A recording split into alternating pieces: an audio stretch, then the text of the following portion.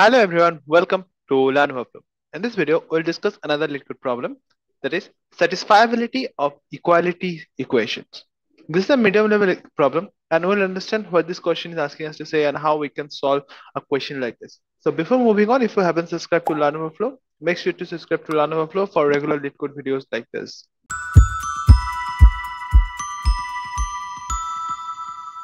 The question says we are given a string of equations. That's a string of equations, an array is given, like the array of string of equations that represent relationship between the variables of where each string equation I is a length 4, which takes two different forms, either x1 double equals y1 or x1 not equals y1.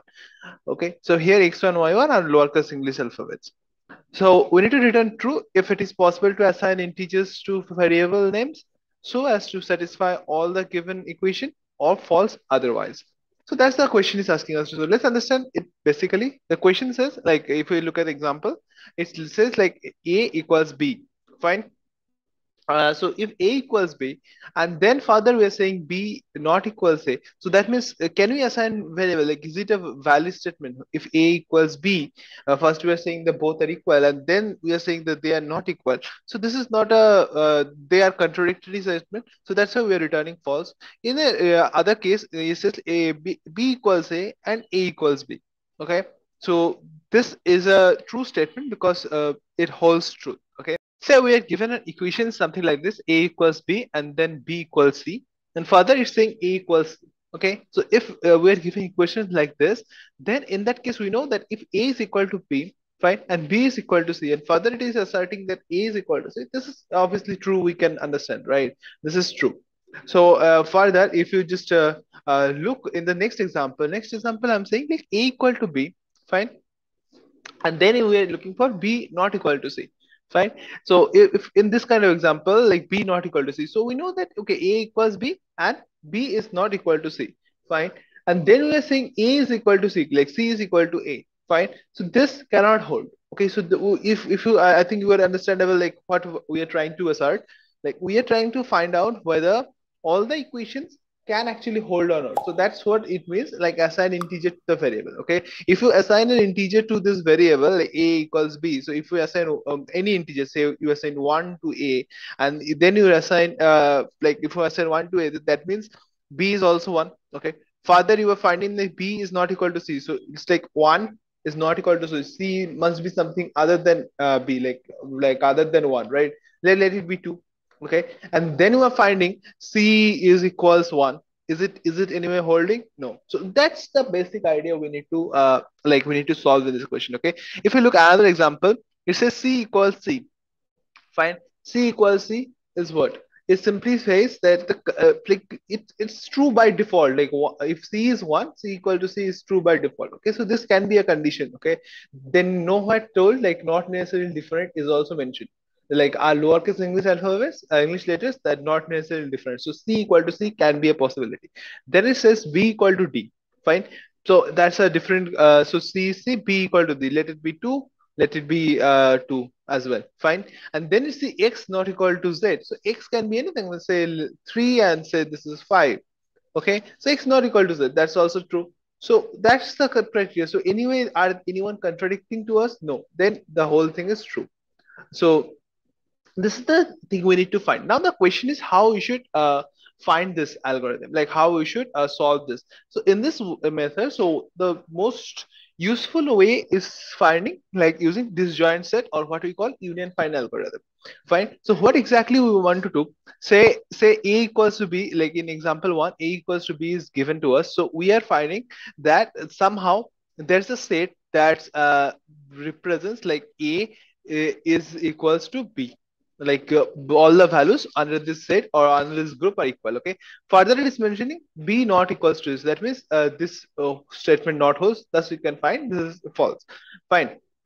Now if we just go by the intuition, then what we can do, like we have 26 26 letters, right? Now 26 letter, if you want to display this in terms of a graph, okay, say like all the letters are not necessarily needed at any moment, but maximum 26 letters are there. So if we want to represent them in a graph, so once we find A equal to B, that means there's finding a path between that, right? So that basically means whenever like all the double equals equations we find, that's actually represents the connection in the graph. Fine.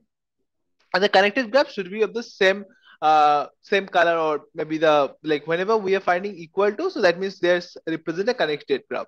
Fine. Now this connection, we can consider that they are like the same value or having the same color or having the same union or same set. Fine.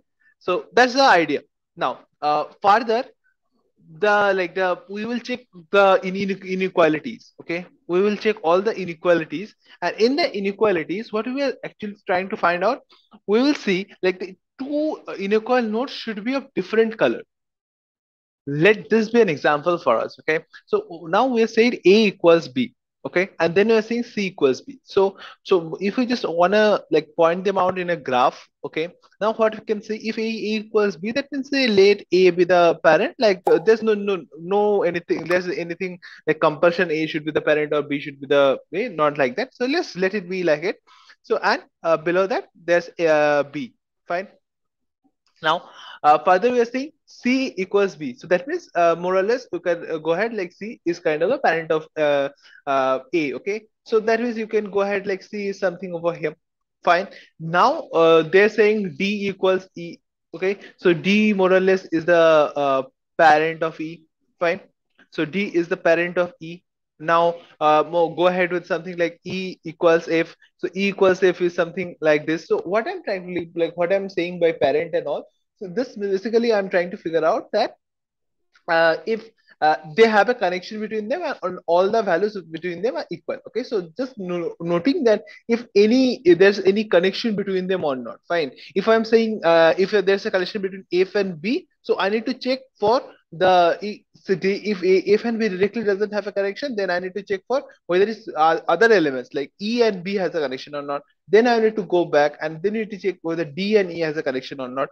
Okay, so this is the format. So that's how we are just putting this in a graph. So up till this now, we found out that there are like two different graphs or two different states or anything is there. Okay, there are different colors of graphs are there. Fine. So okay, up till this we found this now, and then it's like F equal A. So that means F equals A. So what do we need to do?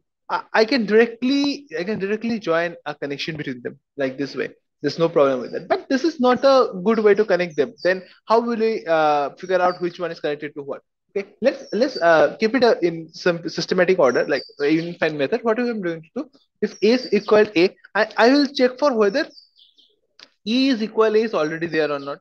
Fine. So first, all the equalities I'm trying to figure out. Okay. So that's the intuition. As I said, I will try to figure out all the equalities. That means I'll be connecting all the graphs. Okay. So F equals A. We can like while connecting, we can directly connect it in this format actually. But what we'll do, we'll check for the like move back. Okay. If E is equal A or not, if D is equal A or not, since we have already assigned it in this format that D is like kind of the parent of the other, so we'll check for that. So D is not connected. Now we'll connect D is A. Now we'll see what's the parent of C, like A is parent is C. So we just connect between them. See, this looks much better just by looks, nothing by other stuff. Okay, so we just got up till this like F equals A. Fine. Now we'll not check for the not equals right now. We'll check for D equals G. Okay, so D equals G, like G, that means there's another graph called G. Fine. Now, what we are left out is the inequalities. What we are finding out now in the inequalities, what we will do, we'll simply say G not equal C. So the parent of G is D. Okay, and I found D is equals C. That's the connection between them. Okay, so directly if we're finding out the G not equals C, there's no connection between them, right? We cannot say like G not equals C is true or not.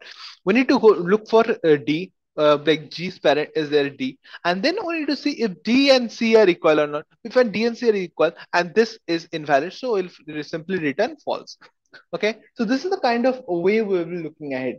There's no need you need to generate this graph or something like this. There's no formality that A equals B, that means A should be the parent of B, nothing like that. You go ahead with simple disjoint set. So that means they are all in a set. Okay. If they are equal, that means they are all in a set, or just they are in a single color. I connected C equal to D. Okay. But the equation was F equal to A. You simply go ahead and connect F equal to A. There's no problem with that. Fine. So this is the format. Like just to make it look good, I just connect a C equal to D, just to make sure that all of them are connected. Fine. So this is the way. Now, so two things we are going to do. Number one, we will be assign, like whenever we are getting double equals, so we will be forming them in a connected graph, or say simply we can say we are just forming them in a set, or grouping them together in a set. Fine. And then what else we are doing? Like next we will be checking all the inequalities. Fine. In the all the inequalities, we will be checking like if two nodes should be different of color. Like okay, but if we are checking like G not equals C, that means we need to find out if they are of different color. If we cannot find a direct relation between them, we need to go to the parent of them, or simply go to the C to D. And we'll find out whether they are of different color or not. So that's what it is. Okay. So that is the basic idea. So in the inequality section, we can actually find out if the two are different or not. In simple equality section, there's no problem. In the equality section, you keep on adding all the equalities. Fine. So this is what we will do in this question. So I hope this is understandable how the question is done. Now let's quickly go ahead and write this code. Okay. In this, we will be using the exact union find algorithm that we discussed over here, and we'll be using that to find out our particular solution. Okay. Let's go ahead with that and let's find out our solution.